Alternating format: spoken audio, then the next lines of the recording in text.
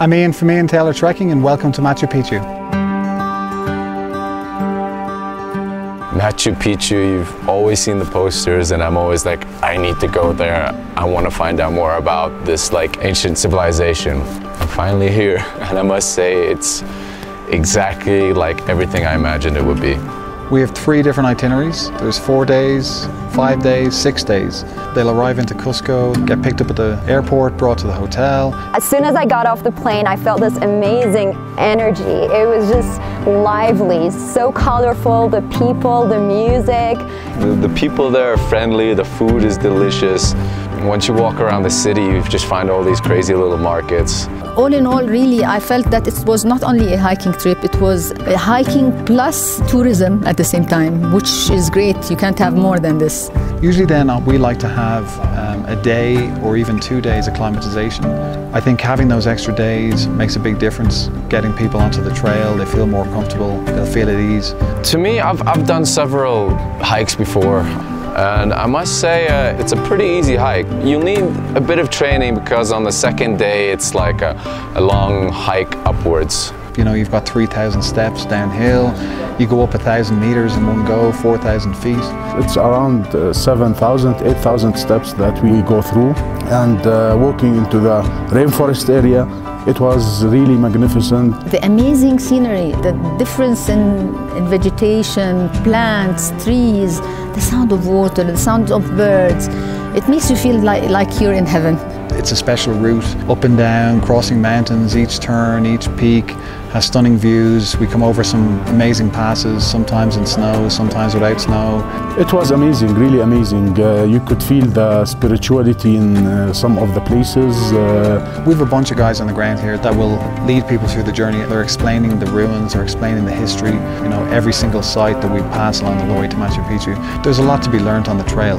The historic sites of the Inca Trail is so memorable that even if I wasn't coming for hiking, I would just come and try to see what the Incas did. Yeah, so on the trips we bring people to porter your gear. We have a chef, we have service staff. The porters and the guides have been incredible. They're all happy every time you arrive. They give you a round of applause. You literally come here and the tent is already set up. The food is just great. I felt that the team's main concern was safety. And that's our #1 priority on the trail, you know, and that's why we look at the food, we look at the systems, we look at where the camps are. We want to make sure that everyone has the best chance of getting through the trail as safely as possible. You want to be safe. You don't want to twist an ankle or break an arm or a leg. So they are really concerned about your safety first. We walk into Machu Picchu, you know, the morning we start really early, you're on this kind of mystical journey. There's a river down below and you're on this narrow trail. And when you hit the sun gates, you're standing in this amazing place, looking down at this city.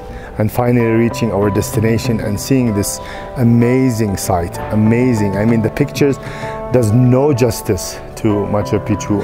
Once you reach to the last step and see the magnificent scenery of Machu Picchu, it's breathtaking. Actually, I couldn't hold my tears. I started crying. You know, watching the sun come over this scene is quite spectacular. And then when you're walking down into it and you see that postcard image, you know you're there. Just a part of you is just in awe of where you are and the view. You're literally above the clouds, you're above everything. Every time I do this, I feel a sense of achievement, and I hope that my kids will learn from this experience and will follow my steps, because this teaches them a lot in life. I think people go home changed. They feel more confident about their own ability to step out of their own world, and not even climbing a mountain or trekking, but just coming and experiencing another culture opens people's eyes to what's out there in the world.